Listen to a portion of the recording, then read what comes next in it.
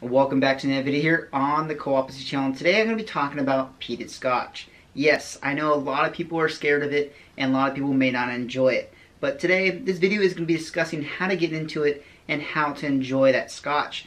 Because some people are, like I said, scared of it, yet it is some great stuff, and if you haven't tried it, you're missing out. And I'm not going to really go into detail on how peated scotch is made and how it gets its smoky flavor, because there's a lot of great channels out there that do that have all the details, show you how it's done, and give you great explanations. But today, I'm just going to show you how to get into it and how to enjoy it. So now let me grab the three main peated scotches. Here's Laphroaig.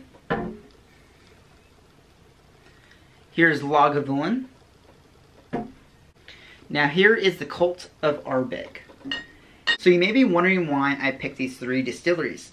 And yes, they are some of the largest that are out there, but I feel like they are the Triple Crown, or the three major distilleries that are out there that are making peated scotch. They're all great examples, they all have their different flavors, and they all each have their cult followings. So now let's get into how you should be exploring and getting into peated scotch.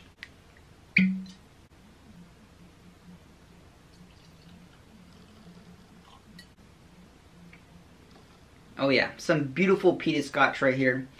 But yes, this is kind of a lot and can be overwhelming for a lot of people. I have been drinking scotch for a while now, and I've been drinking peated scotch for a while as well. And it's not something you can kind of just pick up and enjoy and get all the flavors out of it. You kind of have to slowly tiptoe your way into it and get used to it and adapt to that flavor and smell. Some people may actually really enjoy a highly peated scotch for the very first time, or they may like something that's lightly peated. So now let's go into how you should get into peat and how you should explore into it. So there are a lot of different directions you can take to try to get into peat. One of the first ones that I would recommend is trying a lightly peated blended scotch. One that I would actually recommend is actually Johnnie Walker Double Black or Johnnie Walker Black. There are a lot of different other blended scotches that are out there that are lightly peated, but make sure you do your research, find one that is lightly peated, something that you can get into it, try to explore, and slowly get into it. Then you have the option to go try a lightly peated scotch or a single malt scotch that is peated. Something like Highland Park 12 is a great choice and is highly recommended by a lot of different people to try to get into blended scotches. But then there are some people that really enjoy harsh and very strong flavors, and they may actually enjoy starting off with Laphroaig 10, Ardbeg, and Lagavulin 16. Yes, a lot of people actually really enjoy just going straight and go balls to the wall, literally, by trying all that peat. So now you picked up the bottle or the journey you decided to go, but yes, you can pour it into the glass and start drinking it, but you may not be able to enjoy all those flavors all the time. One of the things that I found to do is to pick it up, try it, smell it, then go drink something else, and then come back to it. It's not something you're going to get all of a sudden and you're going to get all the flavors and go past that peat and smoke, because at first all you're going to get is that peat. You're going to get the iodine and all those flavors you get from a peated scotch. So I recommend starting off very slowly.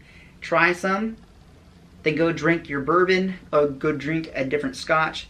Try different things, jump around, and try to go back to it and go try something else. Yes, that is one good way to get into it, but you can also try it now and then wait a week or two and then go back to it over and over again. And yes, I know it may take a long time to get used to a peated scotch. It may take you a few days, a few weeks, maybe even a few months. Just go back and forth, slowly acclimate yourself to it. Because once you start enjoying it, it's going to open up a lot of different doors that are out there. Just go back and forth, slowly acclimating yourself, and you'll really enjoy that stuff. But thanks again for watching, guys. Do not forget to like, comment, and subscribe. And I'll see you guys next week. May the best of your past and the worst of your future. Cheers, guys.